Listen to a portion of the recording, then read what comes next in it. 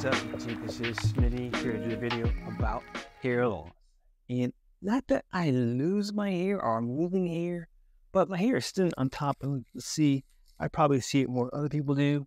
My hair is thinning and I'm in my 50s and I don't think I'm going to lose my hair. However, my father didn't have hair on his head there, and my grandfather, who was a picture here in the 1900s, didn't have hair up there, right? And he may have been probably in his 30s or 40s. My point is, I think there are some things that we can do to prevent it, and there are some things that we can do from natural foods that we can utilize to help prevent hair loss.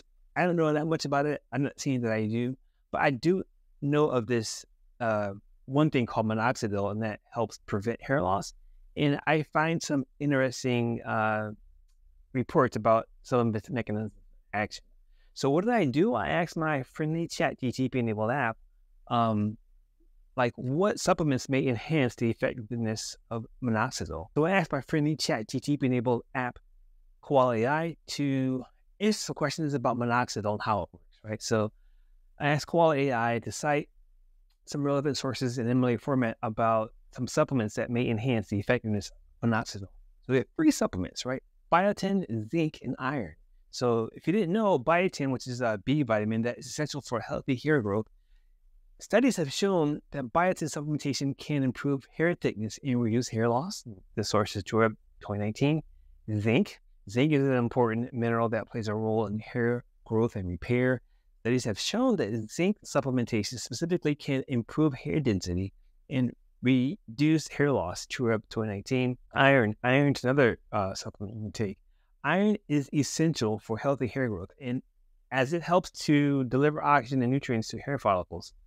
Studies have shown that iron supplementation can improve hair growth and reduce hair loss in women with iron deficiency. The source here is from 2017 from Glennis. It's a double-blind, placebo-controlled study evaluating the efficacy of an oral supplementation in women with self-perceived thinning hair.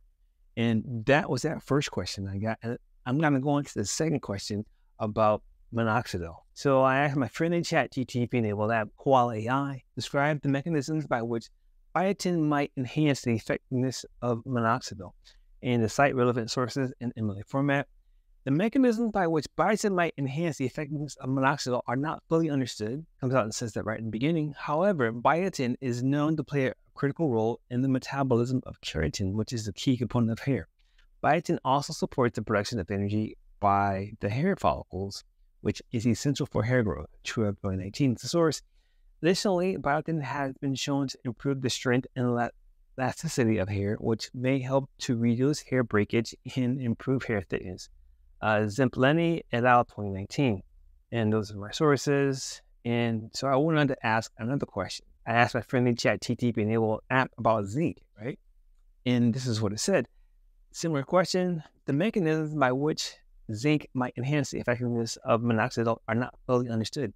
Similar response in the beginning. However, zinc is also known to play an important role in hair growth and repair. Zinc is required for the synthesis of DNA and RNA, which are essential for cell division and hair growth. Zinc also helps to maintain the structural integrity of proteins, including keratin, which is a key component of hair. 2019. Additionally, zinc has been shown to have anti-inflammatory effects, which also may help to reduce inflammation in the hair follicles and promote hair growth. Agua et al. 2016, and these are my sources. And I asked Koala AI a similar question about iron. And the response, very similar. Iron is essential for healthy hair growth, and it also says as it is required for the production of hemoglobin, which carries oxygen to the hair follicles. Iron also plays a role in the synthesis of DNA and RNA, which are responsible for cell division and hair growth. Glennis 2017 source. Iron deficiency can lead to hair loss and decreased hair growth, as the hair follicles are not receiving enough oxygen and nutrients to support healthy growth. Iron supplementation has been shown to improve hair growth and reduce hair loss in women with iron deficiency. Mechanisms by which iron might enhance the effectiveness of Minoxidil are not fully understood. However, it is possible that iron supplementation may help to improve the delivery of oxygen and nutrients to hair follicles, which could promote hair growth. Additionally, iron has been shown to have antioxidant effects, which may help to protect the hair follicles from damage and promote healthy hair growth. Trost et al. 2006, and these are my sources. One thing I will say, though, it sounds like a thing that's running through this thing is kind of familiar. It's about anti-inflammation and about oxygen delivery, especially in iron. I noticed as a triathlete when I did triathlons, if I ate a steak on a Friday and then I took the weekend off from running, right? I still went 40 to 80 miles on Saturday, Sunday, but I went running on Monday. My rhythm was off. And then later on, I come to find out that B-complex vitamins help to take homocysteine out of the bloodstream, or basically help port protein in your blood to where it needs to go in the body. And I'm deducing that B-complex vitamins allow more room for oxygen in the blood by taking protein out, right? So even the fact that you're consuming a lot of protein might be good for hair growth. If you're B-complex vitamin deficient, if you're deficient in some B-complex vitamins, you may have a hard time with hair growth because you have your blood full of protein. And ideally, you would want more oxygen in your blood to be able to deliver the nutrients where it needs to go. And that's one problem that I find that's significant with bodybuilding culture, because the focus is on consuming protein, not necessarily porting it once it's in your system, right? So the first step is to consume the protein. The second step is to get to where it needs to go as far as the muscle. And B-complex vitamins do a great job in helping that. And if you're breathing is labored, for example, like when I'm doing my 6-minute miles when I'm trying to run, my breathing is labored is probably because B-complex vitamins are deficient or insufficient to port the protein to where it needs to go. And I find often that B-complex vitamins help me perform better. So I put 2 and 2 together, and that's the solution I got. And I asked more questions because I know that it's suggesting that minoxidil is a vasodilator.